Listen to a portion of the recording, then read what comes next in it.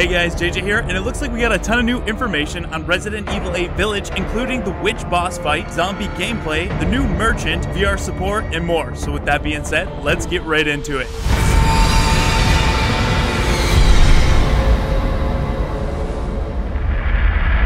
With August right around the corner, we won't have to wait long until we get more official news from Capcom. But our friends over at Biohazard Declassified had cataloged everything that the playtesters had said when they were testing out Resident Evil 8 Village and nicely cataloged it all together in one article. It should be noted that a lot of the information you're going to hear today is, as of right now, a rumor, but if any of this is true, it could be considered a spoiler, so you've been warned. Alright, we'll start off with enemies. The enemies within these areas are very pale, almost rotten skin, with tattoos on their foreheads and hands. Some with armor, but not like night armor, that can also be shot off. They only speak of normal enemy types in this test, not like the werewolf-like creatures we'd spoke on, and that was shown in the trailer. They do speak in a distorted foreign language. Some carry daggers, swords, axes, and even spears. There are also some without armed weapons. They jump and grab and bite similar to Resident Evil 3, and you can button mash to take less damage. Some enemies will throw you to the ground instead of biting. The one with the sword has a special attack that can instantly behead Ethan. According to the source, you'll recognize the move once you play the game. So this is very interesting. To some, it might seem very far-fetched for Resident Evil, but if you think of the Ganados in Resident Evil 4, it's very similar. The ones with the sword may be acting like the new chainsaw enemies. Alright, next up we have playtest segment environment. This part is rather interesting because it seems like the segment they mentioned being tested seems to differ from the information from the other tests that seem more like Ethan was in the village itself leading up to the castle, whereas this information takes place directly within. They say most rooms were bright, but a few bedrooms were dark. The segment was somewhere within the castle on a higher level, and you needed to find a key to open a big door downstairs. So here's where that information gets really interesting, as the claim goes into details of a boss fight you get in the playtest. Now, this does line pretty close to what we know from the first witch we spoke of from the other test that can dissolve into insects and chase Ian and has a distinctive laugh. This also gives a name to that witch, and that name is Olga. Here's what they had to say in depth about that boss fight. Once opening the door, the lady in black named Olga appeared and released a swarm of insects. The player won't have to fight these insects unless she spots Ethan. She would laugh constantly whenever she spots him. Starting to sound a little similar to somebody else we fought in Resident Evil 7. It goes on to say, in this boss fight, players grab a torch to use fire to scare her insects off to get Olga exposed to shoot her. After a bit of shooting, she'll transform into this insect spider-like creature with long spider legs, releasing more insects coming out from her insect-like bottom. Her human remains are still there, but naked and covered with black goo. After the defeat, she's melted and some of her parts of skeletons covered in the goo remained, and she dropped an item. She also released all of her insects, to which the player will find and kill and stop them from attacking you in certain rooms. After that, the demo ended. This sounds exactly like Marguerite Baker from Resident Evil 7. This is gonna feel like a very familiar boss fight. Now we're moving on to weapons. This playtest featured a handgun, probably the same one shown in the developer preview, a shotgun possibly obtained from the old man in the trailer, an unbreakable knife. It also appeared the player can obtain temporary melee items, like an axe that can be broken with a few hits. This is really cool. I always liked having melee items in Resident Evil. Resident Evil Outbreak had a lot of these. That's where the Broom of Doom came from, so I'm looking forward to using some melee weapons. Here we go into a little bit of details about the inventory, how it's changed from the playtest to the developer message we've seen, but it's gonna play a lot like the Resident Evil 4 inventory. And now to what has me most excited, the mysterious old woman. The old woman in robes that can be seen from the Resident Evil Village reveal trailer, also mentioned by our source as being almost like a merchant-like character in the game. So there we go, merchant's back, and now it says old witch lady. As far as our source knows, she is not an enemy, but as our source described, has many goods to sell and rumors to share.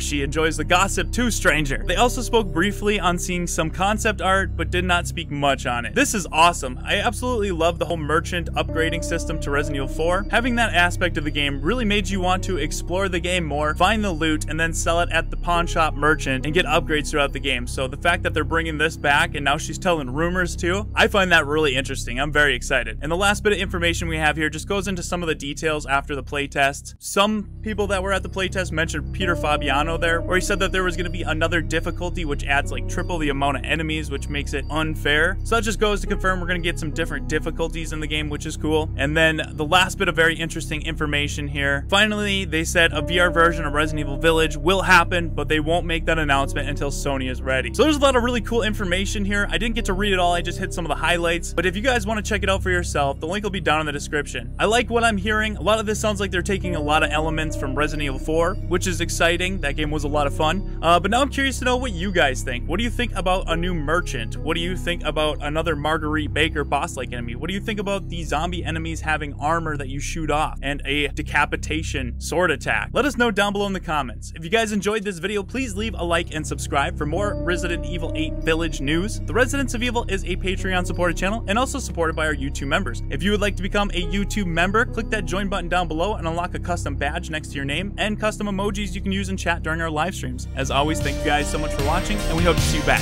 at the Residents of Evil.